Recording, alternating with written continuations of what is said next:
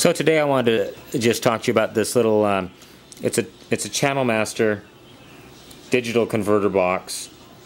Channel Master CM7000 digital to analog converter box. Over-the-air digital to analog converter that if your TV doesn't have a digital tuner, you need to use one.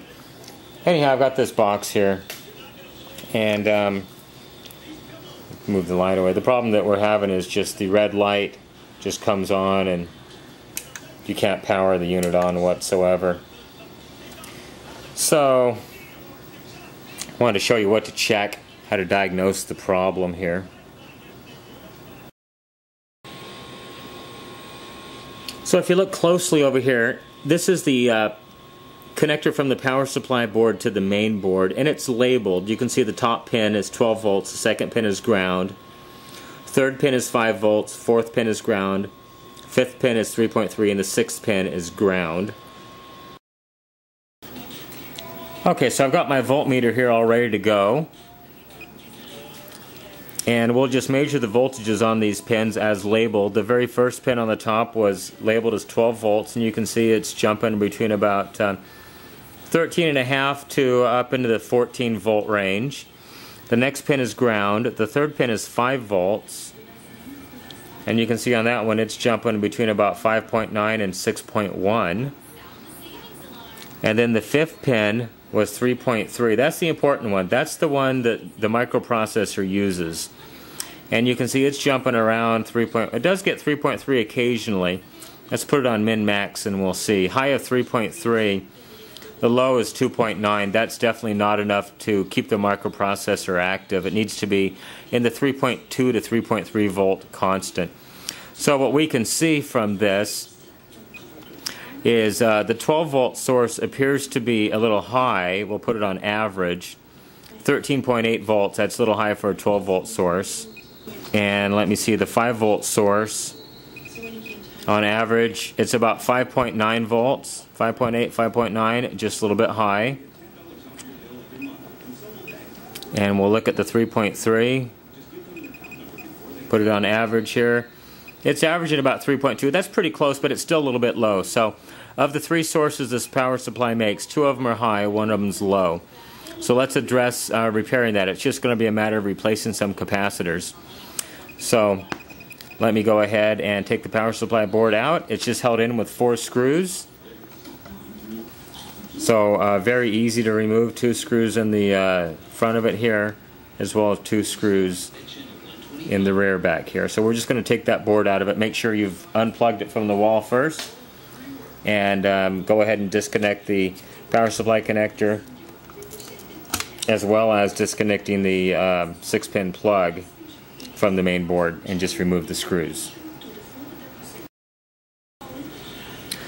So here's the bottom of the power supply board. These are the 6 pins right here.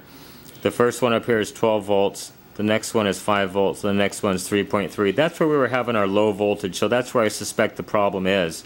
So if you follow this one around, it goes to this capacitor, through this inductor, and then to this capacitor. That's called a pi filter network, where you put a capacitor on the input from the rectifier diode, and then a coil, and then a capacitor on the output to filter it. So I suspect that this capacitor right here is the problem. And so that one, it's 1,000 microfarad at 10 volts. So I have a solder sucker. If you've seen some of my other videos, it just vacuums up the solder. If you don't have a solder sucker and you still want to go ahead and replace these parts, you still can. You don't have to worry about it much. And I'll just heat this one up right here, and the capacitor will basically just drop out of the circuit. There it is. If you have a, I use a dental pick myself. If you don't have a solder sucker, you can just heat this up and put the dental pick through the hole, and now you've got a nice clean hole to install your new capacitor. Same thing with the other capacitor. If you have 2 leads, you just have to heat them both up at the same time. Take your dental pick, heat it up through there, and you're ready to install new capacitors. Now, make sure that you use 105 degree capacitors. These are 105s that came out, so make sure 105s go back in because it's a switch mode power supply. Pay particular attention to the value. The first capacitor is 1000 at 10. The second capacitor is a 470 at 16, so you need to make sure you get them back in the right locations. So here's our box once again after I've got the capacitors changed. Now we have a green light. I can turn the unit on and off. And let's measure those voltages once again like last time. As you recall, last time the 5 volts was high. Oh, excuse me, the 12 volts was high. It's 11.9 volts, so that's very acceptable at this point. The 5 volt source is 5.187. Much better than 6. And the 3.3 is 3.317, absolutely right where it needs to be. Just in case you have any other problems with these boxes, just a couple quick test points that I've had problems with in the past. I'll try to just put the meter up here on top of the power supply so that you can see the voltage. These two capacitors right here I've had problems with in the past. 3.1 volts on one side. This one is the 1.2 volt regulator for the core of the microprocessor. It's 1.1. If that voltage ever measures low, then I replace both of these two capacitors right here. One thing I wanted to add, that I did replace all 6 of these capacitors. 2 on the 12 volt line, 2 on the 5 volt line, and 2 on the 3.3 volt line.